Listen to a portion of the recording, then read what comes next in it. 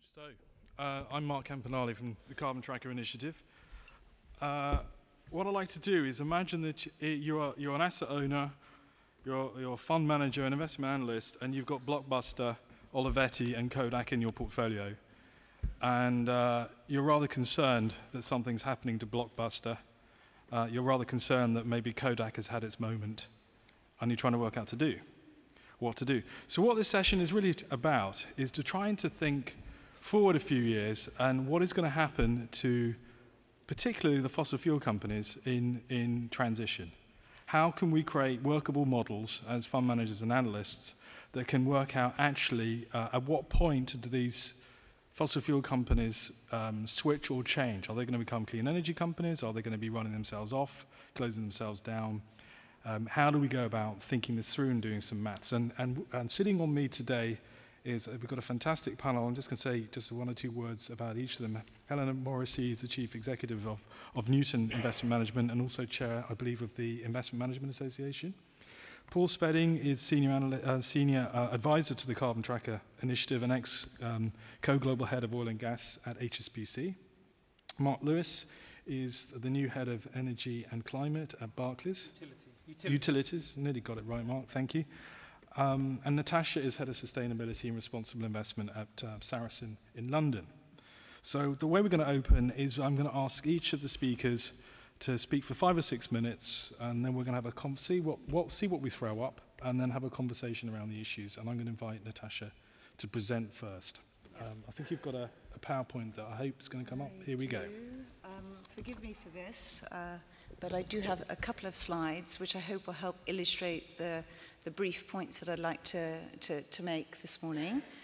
And I hope this isn't too terrifying to start off with, but before we look forward in terms of valuations and how decarbonisation could impact oil and gas company valuations or what they're worth, it's worth looking back. And what we've done here is just very simply looked at the returns on invested capital, the ROIC, R-O-I-C, and compared that to the weighted average cost of capital, the WACC, if you like, to have a look at what sort of value the 5 largest oil and gas majors have produced over the last 25 years. And I think probably the main takeaway I'd like you to absorb is that really, whilst there has been tremendous cyclicality really driven by movements in oil price, over the cycle, generally,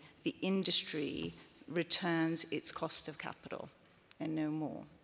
So I think that's quite an important fact to digest. So when oil prices are going up, you will have brief periods where they are returning above their cost of capital, but quite quickly that's whittled away through supply increases as well as cost increases, and then it comes down again.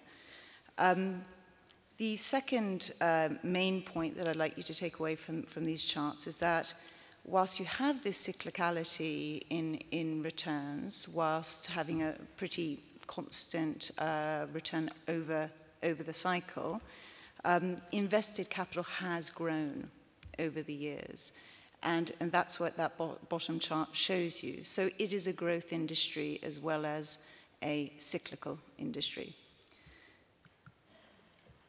If we now turn to the issue of share price and valuations, effectively this is about discounting back to today's prices future cash flows which will be attributed to shareholders. So we're looking forward. And when you look forward, you need to forecast and you need to think about how these scenarios or situation may change. And I think as we've heard already from the previous panel, we have a sort of set mindset almost within the industry, we feel, as well as amongst many sell-side analysts, that there is a sort of business as usual. And that is the first scenario I have here on the table. So this effectively assumes that, yes, climate change is happening, but clearly the world is not going to take robust enough action to sufficiently reduce demand. So we're assuming that long-term growth, that invested capital chart that I showed you before, will continue. And unlike history, many within the industry will argue that the ROIC, the returns, will be above the cost of capital into the future. And on this basis, yes, there is upside, material upside to today's share price, you know, in the realm of maybe 10 to 30%, depending on your model. But if we take a step back and consider everything that we've heard today and the reality of the situation, and we see that train coming along the track and know that, in fact, change is happening, action is already being taken, and in fact, there is a very real risk of so-called stranded assets, we're into either of the two bottom scenarios. Now, the first one, the middle one, if you like, is assuming that the industry remains in denial, so continues as if it's business as usual, and yet governments are taking actions, robust actions, so that demand for fossil fuels is coming down. And in this situation, there will be continued investment in developing reserves, etc., by the oil and gas industry. But unfortunately, the ROIC, the returns, will be well below the cost of capital. And that is because demand will be coming down, oil prices will be coming down, and they will simply not be able to cover their costs of capital. In that situation, you will be seeing very serious impairments and so-called stranded assets write-downs. And that's something we have already seen with today's low oil prices. And that would simply continue. And that, in other words, is a form of shareholder capital destruction. The third potential scenario, which is one that we would like to see evolve, and that this would be what Anthony was referring to earlier, a result one would hope of very robust engagement from investors, is one where the industry actually says, this is serious, this isn't noise, this is a signal, we have to change our behavior, we have to cut back capex, demand is going down. And in that situation, we may well see the companies delivering returns above their cost of capital and returning cash to shareholders. And it's absolutely possible there that share prices could go up. So I guess if I wanted to leave you with one message from this, I am a real believer in engagement. I'm a real believer that the fossil fuel industry has the potential and indeed the due to be part of transitioning us to a low carbon or zero carbon world, and that we have the tools available to us as shareholders, as investors, to help facilitate that change. Now, it will depend very much on the behavior of the companies and the leadership as to how bumpy that journey will be. But absolutely, these companies can certainly be part of the solution in our mind. Thank you. Well, thank you very much for that opening stance, Natasha. Before we move on to Paul, just a quick question. What are clients saying? What are clients asking you to do at Sarasin? And what are the issues that they're thinking about? And what you've developed there in your presentation, is that the house view, or is that the, dare I say it, the sustainability investment team's view?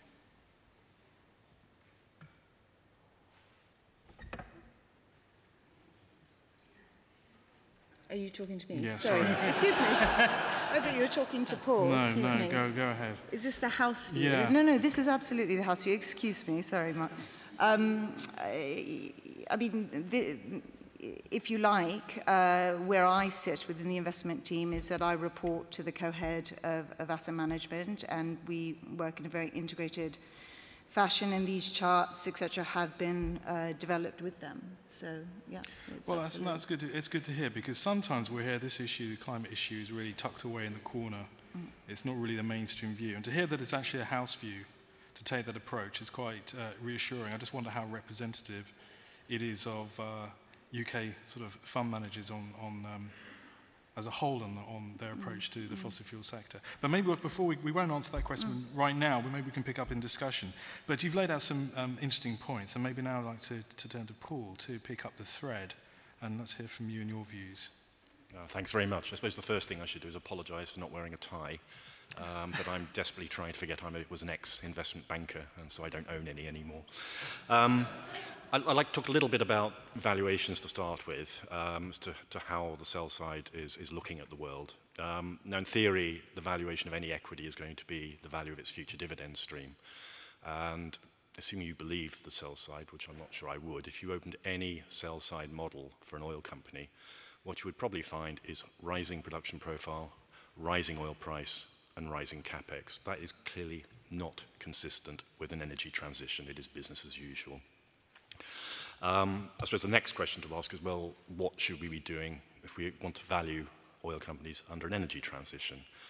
Sort of start from the same perspective, really, which is that if I'm building my model, I need to have a volume scenario and I need to have price scenarios. And I stress the word scenario. I think part of the problem with the sell side today is that it's still very much a single variable valuation approach. They may give you some degree of sensitivity, but they will still feel that there's only one answer, and that is unfortunately a business as usual answer. Volume, I find, is the easiest thing to get a scenario for. You just go straight to the IEA and look at the scenarios they have. And in theory, if you're looking at a company that's growing at 1% a year, which is business as usual, compared to one that's growing at, or falling at 1% a year, which is close to 450, you would find a change in valuation of around 15%. Having said that, clearly the company that has decided to shrink, if it manages that shrinkage, would obviously free up a lot of cash flow, turn capex effectively into dividends.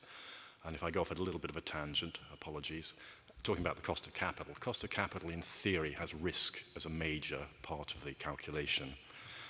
I would argue that a company that is trying to grow at 1% under business as usual has much higher risk than one that is shrinking at 1%, effectively managing the decline, going into harvest mode, I call it, very much what the tobacco companies have done in the past. So I would say that although I've talked about a 15% fall in value from the volume effect, if a company chooses to give that capital back to shareholders, and if by going into a decline mode, I would argue it has lower risk and therefore should have a lower cost of capital. So you could end up with a scenario that a no-growth company could be worth more than a high-growth company. But I'll just leave that at the moment and then move on to price. Unfortunately, price is the hardest thing to do. There is no direct linkage between a demand scenario and a price scenario. You only have to look at the history of the oil price over the past 5 years to see that. What I would say, though, is that when you have weak demand, you tend to have price pressure. It doesn't mean you're going to have low prices, but there will almost always be downward pressure on prices. If you ask any oil analyst if he can forecast oil prices, if he tells you he can, he's lying.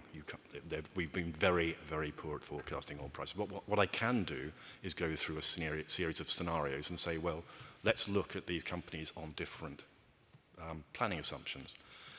That is very rarely done, and I think it is something that will need to be done more and more. What I can say is that there have been several organizations, including the IEA, who have had a go at looking at what price scenarios would look like under current policies, new policies, and 450. Carbon Tracker has done something similar. We've all come to roughly the same conclusion, admittedly many, many years apart. The IEA study back in 2012 came to the conclusion that you should have a plus or minus 25% band around new policies. The Carbon Tracker work, which looked at the difference between, back I think it was 2013, looked at the difference between effectively a 450 and a low demand scenario, came out with something like plus or minus 20. Even oil companies have something similar. Shell, obviously one of the best forecasters of oil prices, has plus or minus 20 as well. So what I'm interested in is, well, what does a $20 move in the oil price do to your valuations? Well, if I take the Shell central planning assumption of $90, nearly double the current oil price, then that would reduce the asset value of their assets. This is very theoretical, very back of the envelope, by roughly 30%. You might say, well, $90 is far too high an oil price, and I'd probably agree with you at the moment. If I drop down to 70 and look at the move from 70 to 50, we're up to nearly 50% change in valuations. So what you can see there is that something that many mainstream sell-side analysts would regard as a very low-risk scenario actually has a very high value impact. And I think that's something that needs to change on the sell side. And I think it is the buy side that can pressure for that. I mean, one of the reasons I did the first piece of work on the cost of carbon to the oil industry back in 2008 and then again in 2013 was because some institutions rang me up and said, look, have a look at this, please. And my initial reaction is no, because I'm going to stay on business as usual. But then I suddenly realized that they were actually interested in what my view on this was, whereas they weren't actually interested in my view about where the oil price was going. So you can see there that the risk, I think, from an energy transition to the oil sector is quite high. There is, in my view, a way that the oil industry can respond to that, which is to go into harvest mode rather than growth mode, which I think will lower their cost of capital, certainly would lower their risk. I think that the sell side has to grow up and start looking at scenarios like this, but I also think that management needs to grow up and start looking at this as a potential risk, because at the moment you'll get the argument that an energy transition isn't going to happen. What I want to know from management is how are you going to change your business model if you were given an energy transition scenario? What would you change? Because at the moment I don't think I've seen anybody say that. The one question that I haven't answered was how could you run an oil industry or an oil company to cope with the energy transition, but I think I'll leave that for either somebody else or for somebody to ask me from the audience. Well, thank you very much, Paul. So I think to conclude what you were saying is that the market is not pricing in an energy transition and that you still see downside risks to companies if they continue business as usual, certainly in the case where oil prices do not recover. So we'll come back to that. Now, sitting next to you is Mark from Barclays. Both of you, I know, have had a lot of experience on the sell side as analysts. Mark, just listening to what Paul's been saying, what are your comments and insights? Yeah, well, thanks, Mark, and thanks for the invitation to speak. Really, what I wanted to do, actually picking up on what Paul and Natasha have said and hopefully feeding into Helena, is to give my view of what's happened. We talked here, we've heard a lot of talk about the coming decarbonisation, the energy transition. I want to talk about a sector that's been through a transition. The transition is to a large extent, has already happened in the utility sector, where it's very well advanced.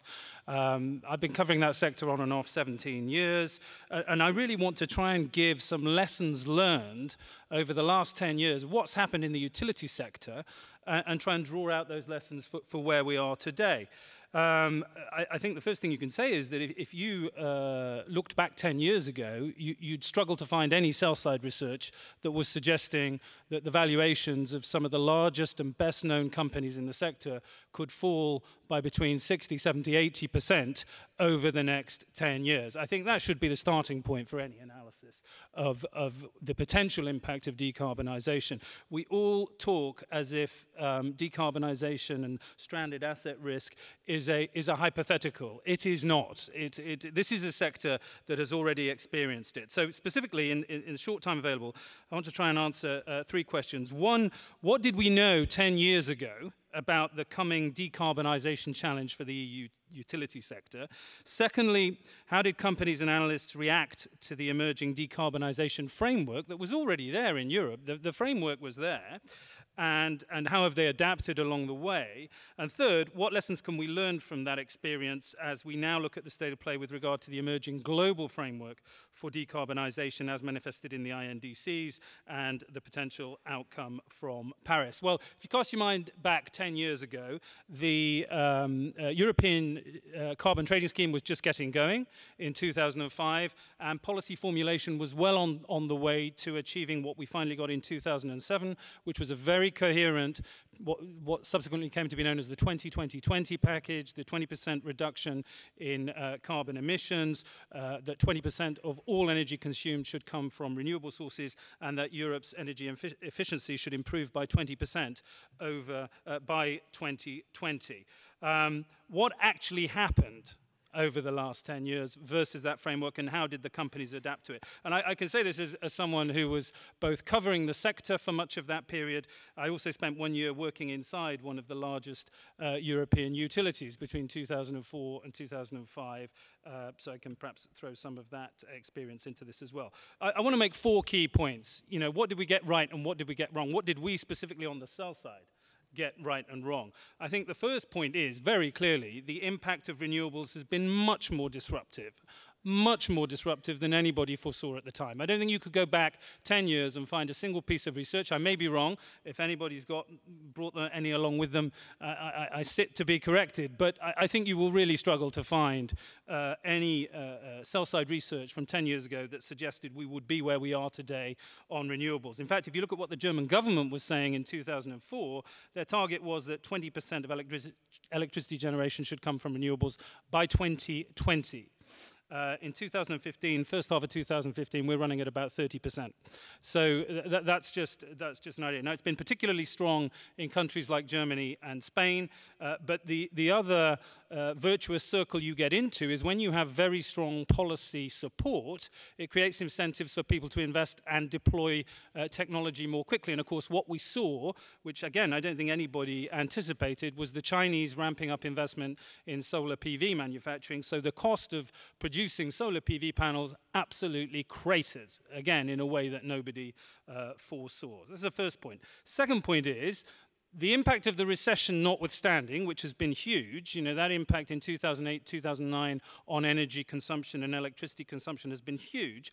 But to Paul's point, I think the companies themselves and most of the sell side, we were all anticipating that demand would increase into the future and that more and more capacity would be needed going forward. Just a couple of statistics that I think make the case for how badly we got things wrong. UK electricity consumption peaked in 2005. Consumption of UK electricity peaked at 350 terawatt hours in 2005. In 2014, UK electricity consumption was 303 terawatt hours. It's down by 14% in 9 years. Absolutely extraordinary. Now, I'm not saying the recession didn't have a role in that. It had a big role. But the point is, it hasn't come back. The last time we saw UK electricity consumption at that level was 1995. We're back to the level we saw in 1995. EU power generation as a whole, which takes into account the faster growing nations in Eastern Europe, last year was at, or 2013, 2,980 terawatt hours compared with 3,200 in 2008. So, and finally, if you look at total primary energy consumption, I was very surprised when I looked this number up. Total primary energy consumption in Europe in 2013 was 1,666 million tons of oil equivalent. That is exactly the same number as in 1990. 23 years later, it's exactly the same number. And that's after you take into account the fact that we've absorbed very fast-growing nations of Eastern Europe. So, look, the recession has had a big impact, but energy efficiency measures have been having an impact, and perhaps a bigger one than any of us thought. Third thing, I'm conscious of time, third thing, the carbon price signal has failed on both an absolute and a relative basis. It's failed on an absolute basis because the price collapsed given the fall-off in demand, and there was a design fault in the scheme, which the European Commission has been addressing with the introduction of the Market Stability Reserve. I think we will see potentially prices coming back over the next 5 years. But it failed on a relative basis as well. And I think this was one of those unforeseeable events where the fall in the price of carbon at the same time that gas prices in the US fell very sharply while gas prices in Europe remained high because of the link with oil in Europe, meant that the US started exporting a lot of cheap coal to Europe, and we've ended up with this paradoxical situation where not so much this year, but 2011, 12, 13, we saw coal generation increasing again. That was an unforeseen. So things don't necessarily turn out the way you expect them to, even when you think the policy framework is designed to achieve a given outlook. And I'd make the fourth point. Nuclear policy was a black swan event in Germany. Black swan events happen as well. You know, and by definition, we can't plan for those, but they happen, and energy analysts have to be aware of all that. What does it all mean in terms of the lessons we can learn for today? I think the first relevant lesson is, despite the EU ETS coming into being in 2005, and despite the very clear legally binding framework that we had and that was put in place in 2007, analysts and the companies were slow generally to react to that changing policy framework. So the power of business as usual is enormous, and I don't think any of us should be under any illusions of that. If we then look at the emerging global framework that all of the UNFCCC work has been, and we're now in the run-up to COP21.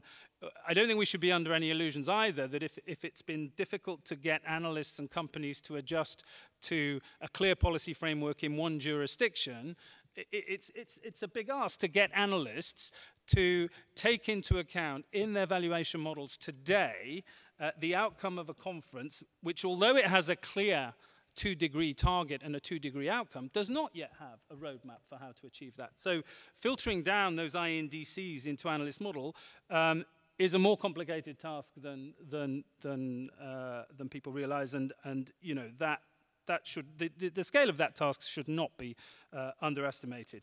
But second, the advances in renewable technology have been so much greater than anybody expected that technology, who knows how fast energy storage and other emerging technologies will come through in the next 10 years. But I think it's very clear that over the last 10 years, the impact was much greater than expected.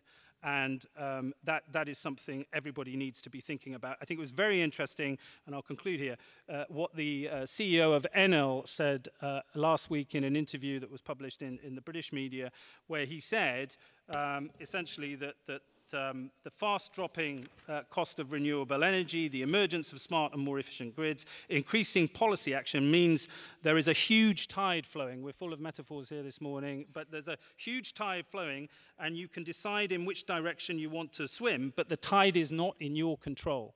And the direction of that tide is very clear. And what he said was, you will have big surprises in the next 12 months. These are his words. This is Francesco Starace, the CEO of Enel. You will have big surprises in the next 12 months. You will have most companies, I presume he's referring to the utility sector, moving in the same direction. So I think a lot of lessons that other sectors can learn from the experience of the utility sector in the last 10 years. Brilliant. Thanks very much for that, Mark. I've got a sort of question for you. The shareholders in the utility companies, they'd taken one story from the company boards who decided to stick with one strategy, and obviously they came off pretty poorly. Did they come back to the sell-side analysts and the investment banks who were pushing out the research and say, hey, come on, how come you got this so wrong? Well, one thing I will say from my time as working in investor relations for one of the companies is that we were getting questions from investors more than we were from sell-side analysts in 2004, 2005 about the impact of renewables. And I would only reiterate what Paul said. As a sell-side analyst of 17 years, all my best reports and all my best ideas come from interactions with clients. So it's the buy side that really needs to create the pressure as well, and it will. Okay, so what I'd like to do now is hand over to our last speaker, Helena, just to sort of get some insights and some reflections. I'd also like to hear as well from what sort of clients in Newton are asking you and how they're looking at the issue, and then we'll open up to questions. Okay, thank you, Mark. Well, I suppose I'd like to sort of throw down the gauntlet a bit. There's a lot of money in the room, both in asset owners and fund managers. We collectively sleptwalked into the financial crisis. And we have no excuse for sleepwalking into a climate change crisis. Christiana talked about a foghorn on a large ship. We've heard the incontrovertible evidence. There isn't the dispute or discussion really on the scientific aspect of climate change. And yet still, throughout this morning, so far at least, I've heard a sense that, well, we don't have a roadmap and we need to wait for Paris, or we need to wait for some guidance from regulators, or we need to wait for a global carbon price. And, you know, to be honest, I think that we have only ourselves to blame if we don't do something to create, again, what Christiana was talking, a sense of urgency and more joined up, more leadership from the investment community, because as we've, I think, all agree here, because that's why we've come, we see this coming. And my thought to really, I suppose, slightly step back from some of the detail that we don't know, actually. I mean, I would suggest that there are many unknowns here, and there will be many unknowables, not just in the immediate future, but obviously that problem gets worse as you look further out. But we have dealt with major changes, transformational changes, and we have to invest our clients' money, whatever the world is doing around us. And I would suggest that we can contribute a bit more to the unfolding of the developments. Some of the changes that we've already adapted to, obviously, has been some discussion about things like Eastman Kodak, and we also realise, I suppose, that more broadly we've had to adjust for a more digital world. Business models have consequently changed dramatically as a result. The proportion of tangible assets versus intangibles for a company's valuation, all of that has changed, and we haven't, or perhaps if we have, we've missed out a bit, but we shouldn't be waiting to be told exactly how to value things. We should be engaged more. And I think that there are things that we can do. There's been discussion, I think Anthony sort of threw down the gauntlet a bit about whether there's such a focus from investors on engagement as there is on divesting. Now, it can be that both scenarios are things that we should pursue. Certainly at Newton, we do offer the alternative for those clients who make their own ethical decision that they do not want to invest in fossil fuel companies. Certainly from middle of December, our SRI Fund for Charities has a screen on fossil fuels, and that will exclude companies deriving more than 10% of turnover from the extraction of the most carbon-intensive fossil fuel resources, and that's been done in line with really the Church of England's guidelines. So we can offer something for those clients who decide that they just do not want to invest at all. However, of course, this is a very major component of our lives, the energy sector. This is not like something like tobacco, where we can put a neat box around it and say we're going to exclude investment in the companies that have exposure. Energy is obviously intrinsic to how we lead our daily lives, and even those companies directly associated with energy and resources account for about 30% of the FTSE index, and that's quite similar global situation for equity and fixed income assets. So I think it's very complex, and ideally what we want to do instead, I think, is to engage with companies and help them manage the risks. And that's not just through casual conversations. We've heard a bit about stress testing and actually demanding more about how companies themselves are adjusting for or aware of their own risks for a 2-degree world.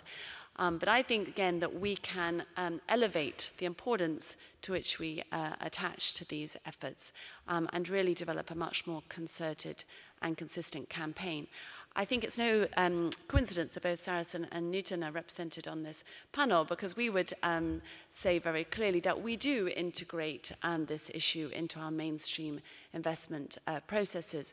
But I don't necessarily think that that's true throughout all organizations. I think that there is still, and perhaps we never all truly will until we don't have ESG sort of specialist areas, until that's all very firmly included in mainstream analysis and portfolio managers in their approach.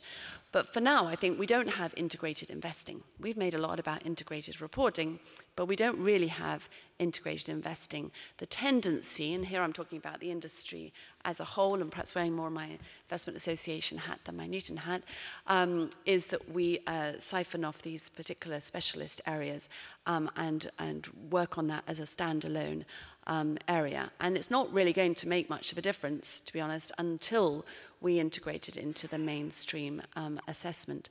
So, I mean, I haven't offered solutions, and I think perhaps we can get on to discussing that, but we know the issues that are out there. We know that we have the increased carbon prices. We know that issues around taxation of carbon.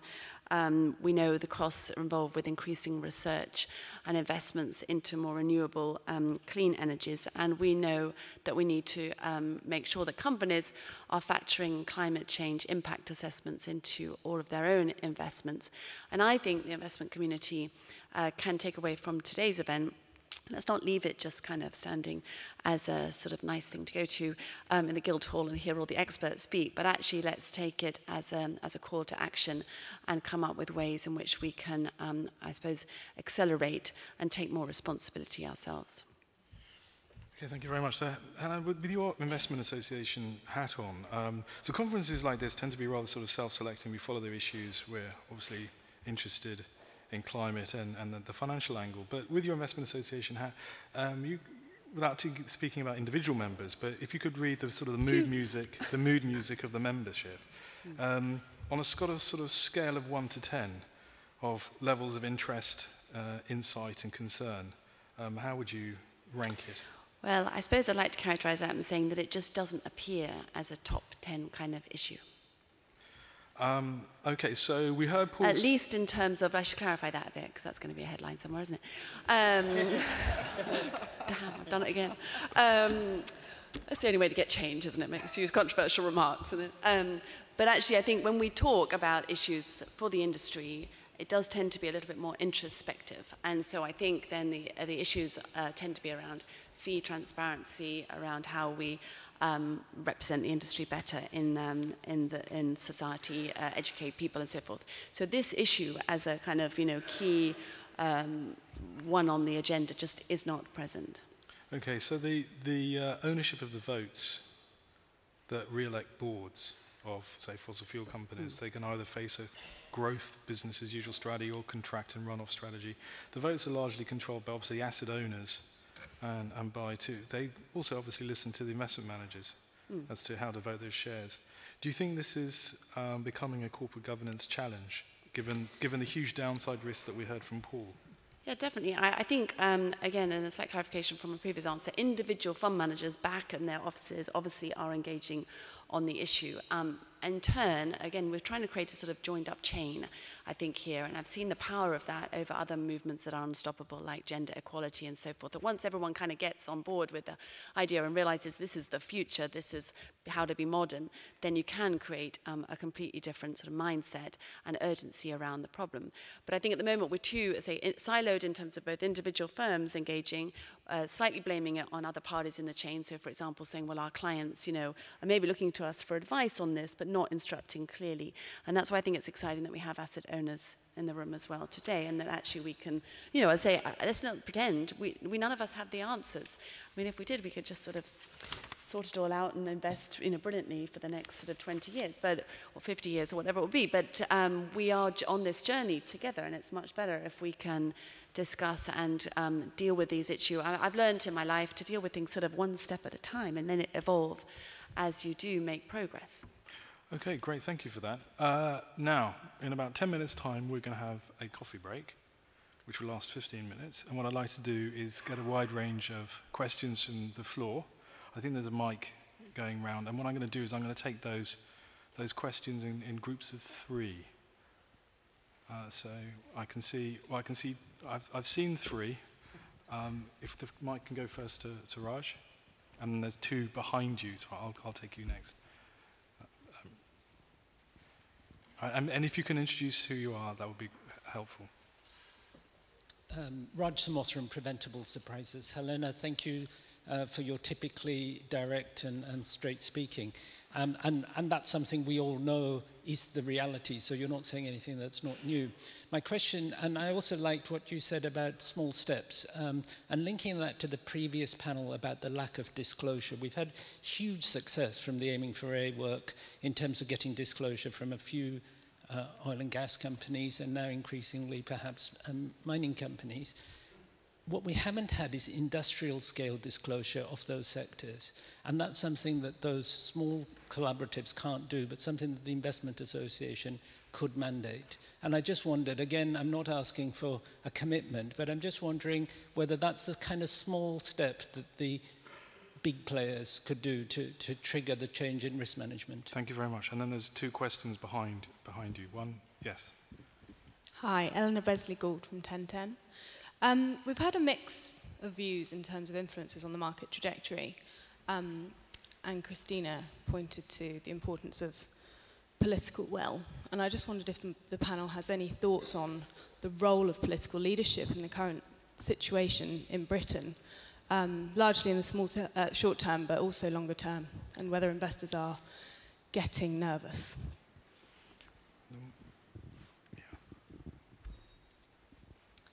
Catherine Bryan from Synchronicity Earth. One of the key barriers, it seems, in the asset management community is indexation. Because so many asset managers are benchmarked against an index in which there's a very high weighting of fossil fuel utility companies. Unless more managers are prepared to move away from that framework, that is a major barrier to change. Okay, thanks for that. Now we're going to have short, quick, pithy answers, and if you don't feel the want or need to answer a question, don't. Those that do. We've got 3 questions. One was on disclosure. We need an industrial and level types of disclosure. What's the role of the investment association? Then we had a question about political leadership, and then lastly one of indexation. So if we start at that end. Okay, well, I might just quickly answer 1 and 3. So on the first, yes, I think it's a good challenge to me to go back to the Investment Association. I think that's the purpose as well of events like today, that you can see the strength of, I suppose, the growing crescendo of noise around the issue. I do think you need both. I think I'd like to stress, I mean, Newton's had some, I don't think we can claim complete credit for it, but, you know, when we've discussed things like Shell and its Arctic plans and then them abandoning those, it wasn't all down to us, but I'm sure that other individual investment groups discussed that type of thing, and then that had an impact. So I think we need to do both, and I think the top-down and the bottom-up are very mutually reinforcing if we can get that. I think on the last point, I would like to say in a case for the defense for, obviously Newton does not manage any benchmark money, but I would highlight a company like Elgin that has a very active, engaged group of specialists who work on the basis that their job is to try to increase the value of all of the companies that they have to invest in, because they are benchmark investors. They own 4% of the FTSE and the 250. And I believe that they are, alongside good active investors, in terms of taking, engaging one by one with companies on the things they can do to prepare to smooth the transition to replace fossil fuel exposure with more renewable sources. Thank you. In terms of indexed funds, I think if I were an index manager, which thankfully I'm not, I would want obviously to maximize the performance of my portfolio on a balanced basis. What I think that means for the oil industry is looking at the return metrics that they're coming up with. And those of you who paid very careful attention to Natasha's slide might have seen that the return on capital for the oil industry started going down 2 or 3 years before the oil price. So the oil industry has not underperformed the market over the past 5 years because of the oil price. There's an element of that. It's because of what they invested in. They invested in low return assets. What I would be banging on their doors and screaming about is, you have blown billions and billions of dollars on assets that would have earned a marginal return over capital, even at $120 Brent.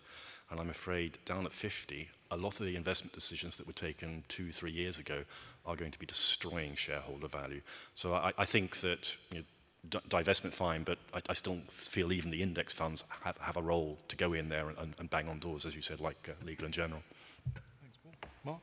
Mark? Well, I don't want to talk about the politics per se in the UK at the moment, but what I think is illustrative about the situation of the UK power market, where we find ourselves in this energy transition, is the fact that it is now becoming very difficult to see how almost any kind of new power generating capacity gets built without some form of government assistance. We've obviously had the Hinkley Point nuclear power plant in the news a lot in the last week or so. I don't think anybody thinks that could have been built without a very strong government guarantee around the price for the next 35 years. We're still at the stage, I think, where renewables do need some support, although I think the price there is clearly coming down further. But to build coal and gas-fired plants, we've had some new planned gas-fired capacity pulled from the market because the capacity payments were not sufficient. So I think what we're finding ourselves in is exactly what I was talking about earlier, a situation where, despite very clear policy framework, at least until recently, despite very clear policy framework in Europe, we've reached a point now where the transition has everybody knowing what the final outcome is, and it's how you get there. And I think there is still a role, clearly, for government, stronger government guidance on some of these areas as we get through, because this sector is further advanced than any other. And I think, but that doesn't mean we do not need strong signals. We still do. Okay, thanks. Natasha? Very quick comment in response to Raj's point about disclosure. There is nothing more important in my mind than having accurate numbers that are being disclosed by the companies and therefore used by investors to make their decisions on how they allocate capital. So those numbers need to be accurate. We already have a system in place within our existing company law framework that requires companies are providing a true and fair view of the underlying economic situation of that business. And I think there's already, therefore, scope for that kind of industrial scale disclosure. I think Mark Carney made a big point about greater disclosure. And I think the newly introduced viability statement now companies have to make looking forward and making some very serious commentary on their kind of planning horizon time frame about future solvency will pose quite serious issues for the oil and gas industry in terms of setting out that long-term viability when they're facing that kind of an existential threat. So I think the systems are already in place. It's just about making them work. Right, what I'm going to do is I'm going to try and sneak in just a couple of questions. I know we're kind of almost out of time. I saw 2 hands here and there was 1 at the back. So we're going to do 3 very quick ones, and then I want the responses also to be your concluding remarks, if that's possible. Okay, so do we have the mics? Here. Oh, yeah. Okay. Jacob Tomei from the 2 Degrees Investing Initiative. First, thanks, Mark, for perhaps highlighting the extent to sometimes we, the people in this room, are introspective as well around the issue of climate change and the potential financial implications. I think we also need to continue to stress test the visions that we've discussed here on the podium and maybe alternative views to them. My question is regarding the implications. So I'd like to connect the dots between the question on indexing. Our organization has worked a lot on that, and the valuation of companies.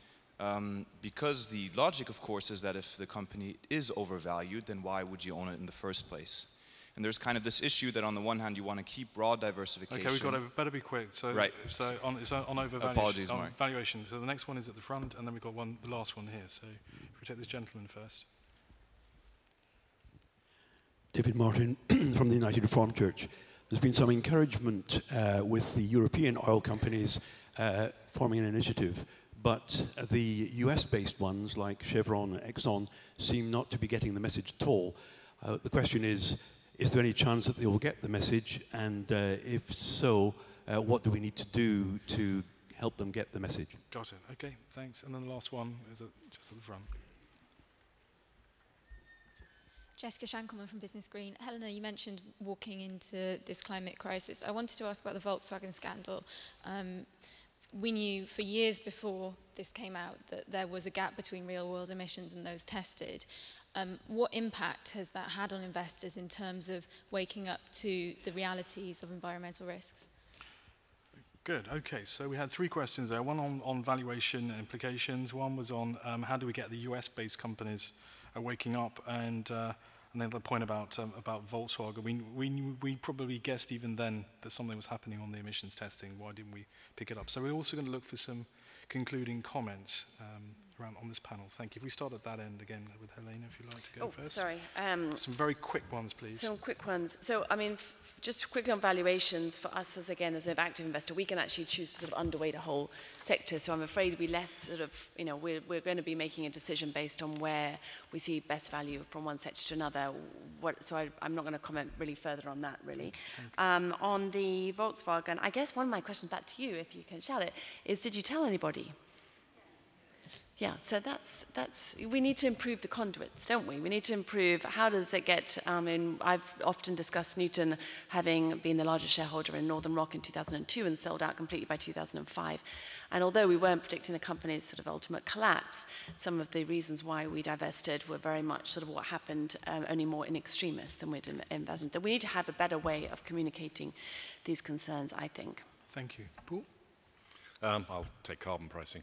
I think the reason the Europeans are so ready to sign up that it doesn't actually really matter for them.